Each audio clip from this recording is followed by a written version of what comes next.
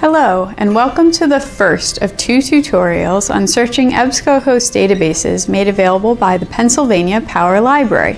My name is Lauren, and I will be your research guide. We are really lucky in Pennsylvania to have a wealth of databases made available to every resident.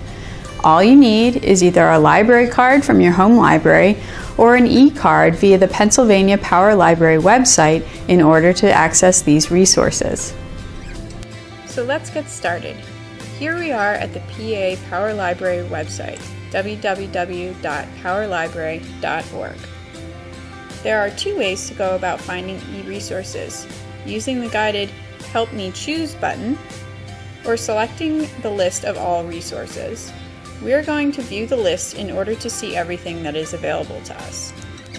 As you can see, there are a variety of databases available for finding high-quality information, whether it's a journal or magazine article, newspaper coverage, or an encyclopedia entry. Many of these resources are owned by a company called EBSCOHost, and since they are owned by the same company, they have a very similar look and setup on the main search screen. Let's take a look at Academic Search Main Edition to see what I mean. At the top of the screen, you will see a set of search bars. You can string together terms here in different ways, but we'll go over that in the next video. For now, let's just see what happens when we search for the term polar bears. As you can see, if you choose not to select a field, as the drop-down menu to the right suggests, your search is a basic keyword search. This will usually give back a lot of search results, some useful, some not. By switching where you search for your terms, such as alt text, author, title, subject terms, and many more, you can expand or narrow the number of results.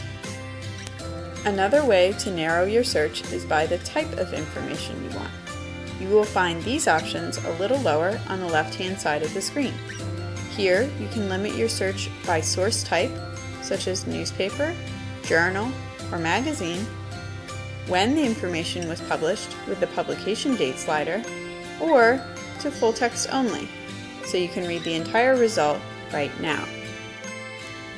These are just a few different ways to get the most out of your database research. I hope you will join me for the next video in which we will cover different ways to string together search terms.